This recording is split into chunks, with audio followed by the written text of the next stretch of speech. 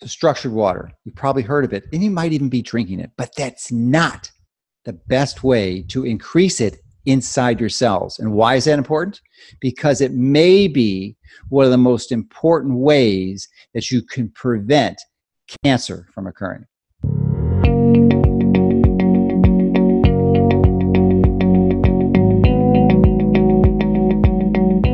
I wrote a series of 3 books. The first one on the heart, second one on vaccines and autoimmunity, and then this one on cancer. And as I got into it, I realized it was all about water. Where in the cell the problem of cancer lies, which is in the cytoplasm. Now, a cell has 2 parts.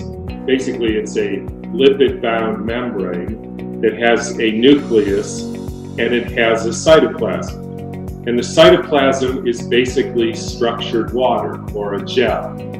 When you look at what the function of the mitochondria is, which is essentially to produce ATP, then, and you see what the role of ATP is, and how integral ATP is to the structuring of the water in the cytoplasm, then you begin to see the connections between mitochondrial dysfunction.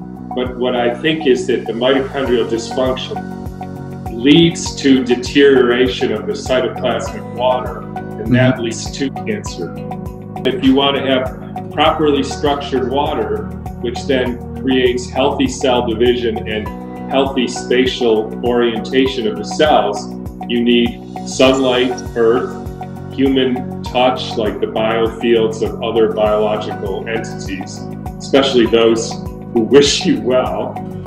All those contribute to the quality of the gels that you're going to produce. And that's what good health is.